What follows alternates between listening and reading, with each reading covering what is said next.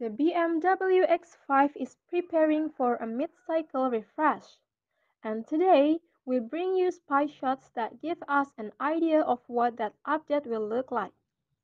BMW's camo is light enough up front to tell that the lower bumper is being messaged with new venting and lower grille designs.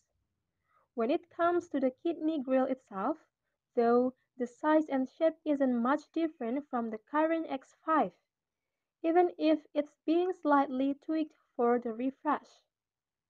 The headlights themselves appear slimmed down but not dramatically changed.